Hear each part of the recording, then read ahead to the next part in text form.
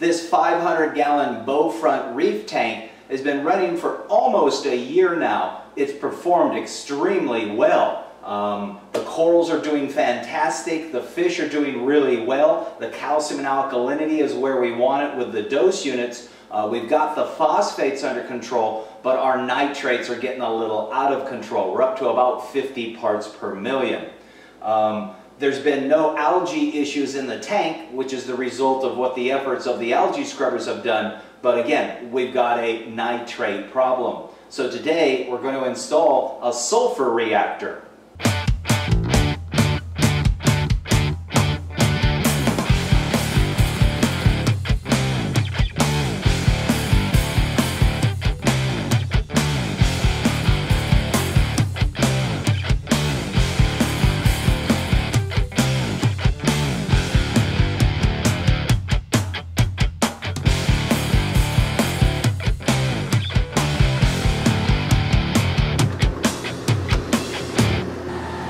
The equipment has also performed extremely well. We did have a little bit of a refrigeration issue, but it had nothing to do with the refrigeration unit specifically. It had to do with the weave or the tightness of the screen that was put on the inlet side of the chiller as far as the cabinet is concerned. We ended up having to pull the chiller out, pull the old screen out, put in something that wasn't so restrictive, and since then we've had no issues from temperature. And today, or the last few days, has been one of those extremely windy Santa Ana, LA windy days, and it's in the 90s, so the chiller is maintaining the tank between 80 and 82 degrees consistently. So we're going to place probably the sulfur reactor right about down inside there. So I'm going to start unloading this stuff, and Scott will be here shortly, and he's going to install it and discuss it for us. The equipment itself consists of the calcium reactor, there's the sulfur beads, some calcareous gravel, and the Comer peristaltic pump, as well as some tubing. And what we're going to end up doing is drawing water out of the sump, passing it into the calcium reactor, and then allowing that water to flow back into the sump itself. The peristaltic pump, or the Comer pump, will give us a very slow, regulated flow. The whole concept or idea is a very slow flow that becomes basically oxygen depleted inside the canister, which in turn creates an anaerobic condition through the use of sulfur and bacteria that colonize the sulfur, and that in turn basically reverses the nitrification process. Essentially, those bacteria will try to rob or break the oxygen bond on the nitrate molecule, thus liberating nitrogen gas, or in the form of gas, and then allowing the water to return into the sump that is free of the nitrate itself.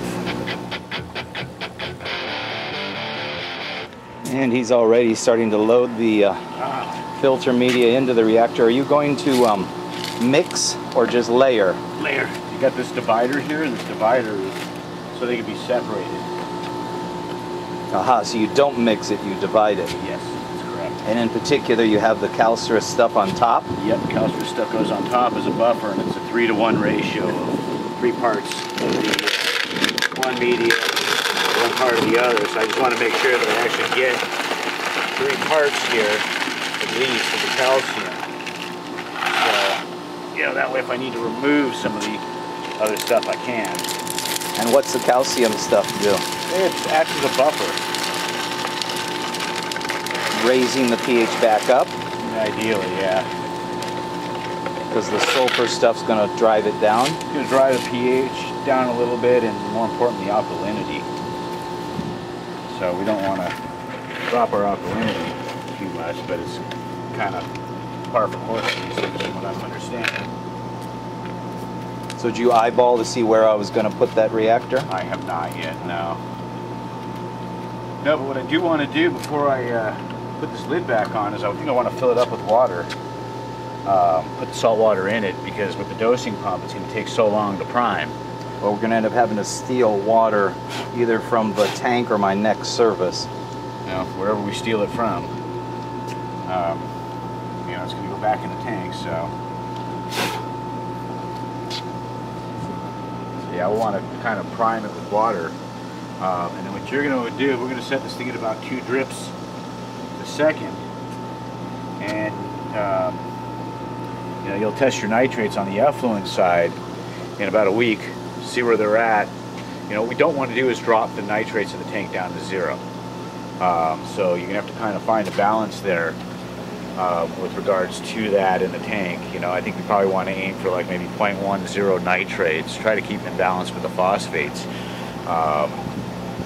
But you know, you're going to want to keep an eye on that. What we don't want to do is have this thing strip the tank of nitrates. The other thing that we need to do is we need to test the alkalinity today and make sure, you know where the alkalinity is at, because what's going to happen is this thing starts to kick in, it's going to deplete alkalinity in the tank, and we're going to have to make adjustments to the dosing regimen to maintain the alkalinity levels that we were.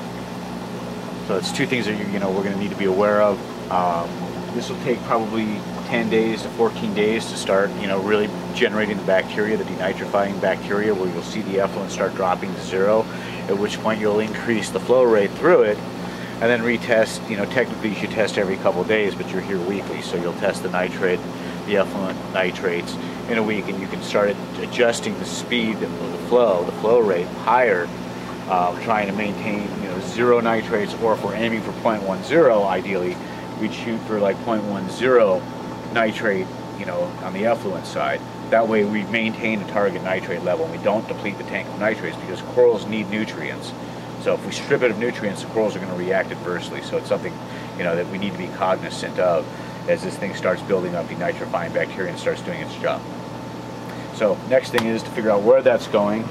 Fortunately, we have a couple outlets there that we can plug into. One for the feed pump. We're using a peristaltic feed pump, this little mower pump, and it'll allow us to adjust the flow rate with the turn of a dial, as opposed to using a needle valve, which is prone to clogging up. So this will give us good flow over the effluent rate through the reactor. And then of course the reactor also has a circulation pump, or does it not? I believe so. There's another box inside that box. Yes, there's a circulation pump in here as well. So we'll need 2 outlets for that, which we'll get to here in a minute. But the first thing to do is going to be to prime this thing with some water, get some water in that thing, so that we're not using the dosing pump to fill it up. Otherwise it's going to take an hour or more to purge that thing of air. So Jim, where are we putting this thing? Right down in there? Yeah, I think that's the best place. Okay. What do you have that I can use to fill that thing? So the aquarium portion, as far as cleaning is concerned, is relatively easy. This is 1 week's worth of algae growth here, and I show up weekly. Typically all I need to do is use my $500 aquarium cleaning magnets and go across and clean the interior of the tank itself. The bulk of the work that I do for service is actually outside in regards to water change, filter media replacement, etc. So I'm going to go ahead and start servicing the inside of the tank now. So Scott is assembling the reactor. He's got a bubble counter mounted to its outside. It looks like he's got the circulation pump for the reactor mounted to its outside. He's already added the water to the reactor so that it's going to be primed.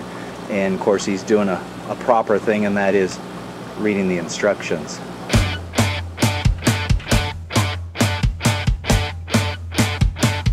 Because these magnets are so strong, I always make it a point to set the magnet itself, the outside one, here on the lip or the step of the ladder. That way I can place the cleaning magnet inside and not have to juggle both of them at the same time. Because I got my finger caught in there once. It was kind of painful.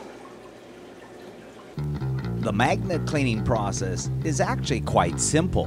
And while the strength of the magnet is significant, the thickness of the acrylic panels allows for the inner and outer magnets to pretty much glide quite easily back and forth. I always start at the top and work my way down towards the bottom being where I'm most likely going to pick up that granule of gravel and scratch the acrylic. But I also had the cabinet maker create the lip at the bottom of the tank a couple of inches above the sand layer. This then minimizes the chance that I'm going to pick up a granule of gravel between the magnet and the acrylic material. I also thoroughly wash the inside magnet in the sink before and after using the aquarium cleaning magnets. Fairly simple as far as cleaning the interior of the tank. So the sulfur reactor is now in its position, and he's working on the peristaltic pump, referred to as the Comer pump. And then I guess he's going to then try to decide where he's going to draw the water in and out from as far as getting water for the reactor. So there are two areas that I have to kind of put a little extra effort into, and that is here along the bottom with the aquarium cleaning magnet. We did have them build the cabinet so that this trim kind of comes up above the sand layer for two reasons. One, I didn't want to see the sand layer, and two, it minimizes the magnet picking up sand.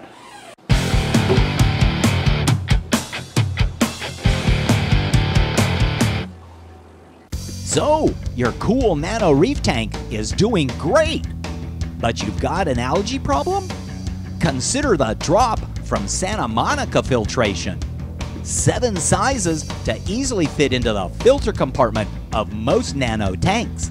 And just like their bigger cousins, the Hog and the Surf, all use air bubbles and LED light technology to grow algae. Algae that consumes nutrients. And that algae replaces itself at no new cost to you.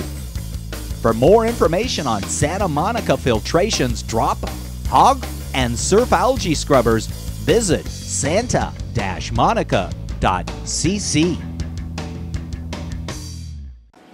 Hello, my name's Jim Stein, and I operate Aquarium Design, and I offer aquarium sales, installation, supplies, livestock, and aquarium maintenance in Thousand Oaks, Westlake Village, Agora Hills, Calabasas, and Malibu, California.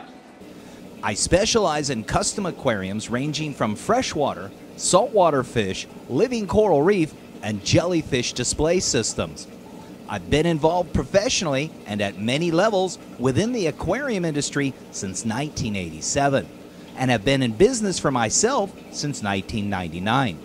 I've worked for many people, and some for over 20 years now.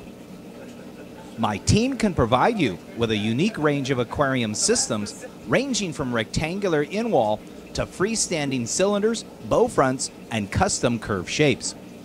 Additionally, we can offer a variety of aquascapes such as an artificial coral insert, coral skeleton decorations, custom-made branching rock structures, and themed environments such as this Jules Verne version of 20,000 Leagues Under the Sea.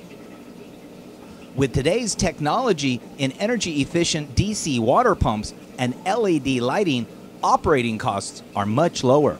We can automate many of the maintenance features, such as water replenishment, water changes, lighting schedule, including moonlight lighting, and even your general daily feedings. I can even install an app on your smartphone that will allow you to monitor, to be notified, to control, and view your aquarium anywhere in the world. If you're looking for something truly unique, give me a call and let's discuss the possibilities of creating your aquatic dream. I'm knowledgeable, insured, and very reliable. My name is Jim Stein, and you can reach me at 805-241-7140. I look forward to helping you achieve your aquatic dream. When you think of Tunzi products, you probably think of protein skimmers, internal pumps, and submersible filters. But did you know Tunzi also offers water level controllers, reverse osmosis water purification systems, pH, temperature, and ORP instrumentation? Are you aware of Tunzi's full line of various filter medias and LED lighting? Have you seen Tunzi's updated line of Turbel pumps, the Nano Stream, the Stream, and the Master Stream, along with their controllers? In addition to their wide product line, what Tunzi in Germany wants you to also see is their technology, their quality, their craftsmanship, and in particular, their people and the pride that goes into every one of their products and its assembly. Tunzi, high-tech aquarium ecology. Hi there, my name's Jim Stein, and you know me as the LA Fish Guy. Well, I also wear a couple of other hats. One of them is the jellyfish tank called the Jelly Aquarium, and the third is myfishtank.com. I offer an entire line of acrylic aquariums ranging from rectangular to hexagon, flatback hex, as well as the custom curve front aquariums. There's also an entire line of stands and canopies ranging from MDF to pine to oak with a variety of different finishes available. And the website is even smart enough that you can calculate what the freight and crate charges to your location will be. That's myfishtank.com. Reef Hobbyist magazine believes that our hobby, our fellow hobbyists, and the animals in our care are best served by the free distribution of quality information. Reef Hobbyist magazine provides hobbyists with critical husbandry information with an emphasis on marine ornamental breeding efforts. Reef Hobbyist magazine is available for free in local fish stores across the country, or you can subscribe at www.reefhobbyistmagazine.com. The second thing is the magnet's able to reach beyond the interior magnet. The cleaning portion is able to reach beyond where the exterior magnet grabs a hold of. So I've got about an inch extra extension, I guess would be the word, that the magnet can kind of clean. And so what that does, as you saw on the bottom, is cleans below that trim at the bottom. It also works for here on the sides as well. Alright, so we've got it all set up. Right now I've got the peristaltic pump pulling water into there, and we've got this little thing open here so we can purge the air out of it. So I've got it running at full speed, and obviously there's going to be some air in here and elsewhere in there, so it's going to take a little while to get this thing fully filled. So do you have the circulation pump for the canister running? No. Okay. No, because all that's going to do is stir up the air in there, so I don't want to do that just yet. So you're just getting water from the system through the reactor and back out into the system. Right. But right now it's still purging air. You can see here, there's nothing coming out the effluent side right now. So we've got water going in. I can see that this is dual full now, which is the intake side. What's that big white thing? An adjustment of some sorts? Yeah, but we're not using that. I open that all the way up. Peristaltic pump is what's going to control our flow versus using a needle valve. That, you know, needle valves, they tend to clog up and stuff. So that's the advantage of the peristaltic pump is, you know, like with a calcium reactor, when you feed using a peristaltic pump, things tend to be much more consistent flow-wise. So that's the way we're rolling with this thing. And now I'm just finishing up the programming. Sure. What programming? Well, on the Apex. So we're using different outlets now. So what's the Apex controlling? The Apex, well, we've got these things plugged into the Apex basically. We used 5. Will be. And the advantage of having these items plugged into the Apex will be you could remotely turn it off if needed. Yep. It's not controlling anything though. Nope. Okay. Nor monitoring. Correct. Had I got that PM1 or PM2 module on a probe, we could have put that into the top of the canister, right, and monitored ORP. The pH or calcium or ORP. ORP is what you'd be monitoring. Of the inside of the reactor, but we decided not to go that route. And there is a plug for that probe port. Yeah, wherever I just dropped it, down there. Oh yeah, for that probe port, yes, there's a plug for that too. So there is one other area that's a little more, requires a little more effort, and that is this very top inside here that you can still visually see from the outside of the tank. And what I need to do is get in there with the cleaning pad and manually wipe that off. The magnet doesn't reach in there far enough. The other issue is these seams, which are really nice, but they do seem to hold a little bit of algae inside there, and it's kind of hard, to focus. Put my finger up here. Focus on my finger. Maybe, maybe not. You know, the inside front seams got only a little bit of algae growing inside of them, but also some calcareous algae. So I've got to get in there every once in a while and scrape that out of there. Otherwise the bottom ends up being real clean.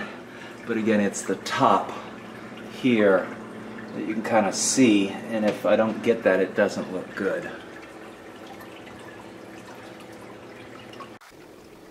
What I do use to get the inner top is both my pad on a stick and my plastic bladed scraper. These two seem to get the brown spots as well as the calcareous algae. On occasion, I will use my metal blade on a long rod to clean the algae out of those two front outer seams, but that's always risky as the metal blade can very easily scratch the acrylic. So it kind of comes down to the worser of the two evils, either scratch marks on the acrylic or a slight algae buildup in the seams. So that's pretty much the cleaning of the inside of the tank. There's the top of the tank itself.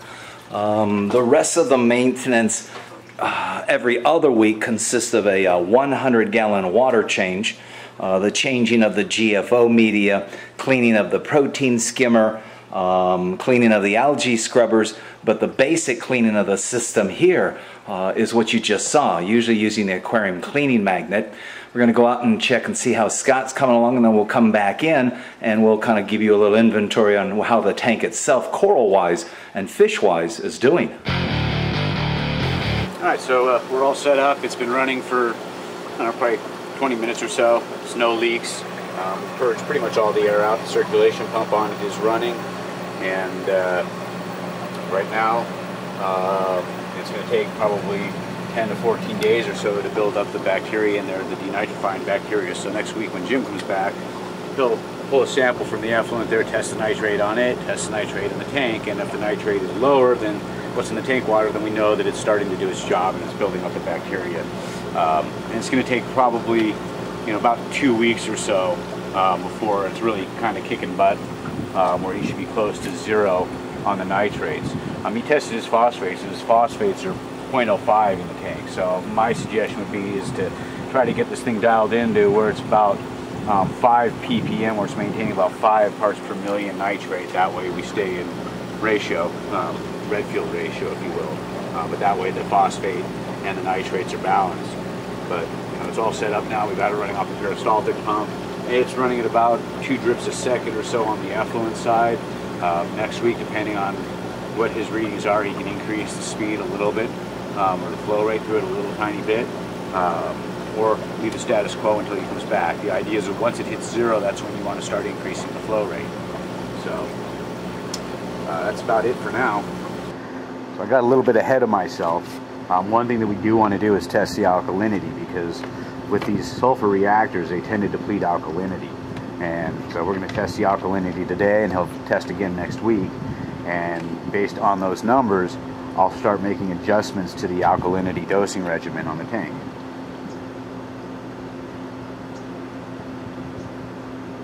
$7.9. It was 8.3 last week.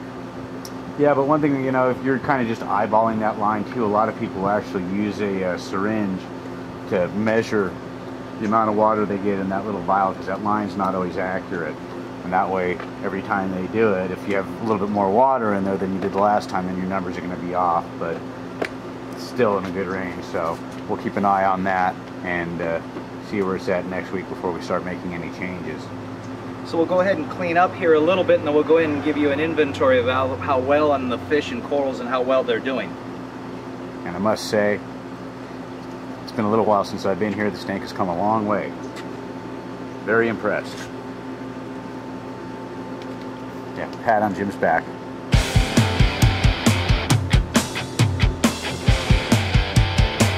Okay, so the tank itself is really doing remarkably well. The corals are doing extremely, there's growth, noticeable growth, and the fish are all doing well. I think I only lost really 2 fish out of the whole tank, a multi-bar angel, which is not easy to keep, and a nasotang, which wasn't a surprise. It was a bit of a disappointment though.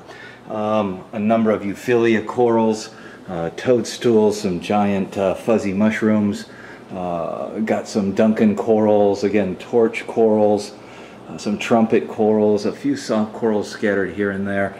Interesting thing, this bird's nest has a coral goby living inside of it, and it seems to be something common amongst not only that particular coral but from that particular wholesaler, because somebody else confirmed it as well. There's quite a few different clownfish in the tank.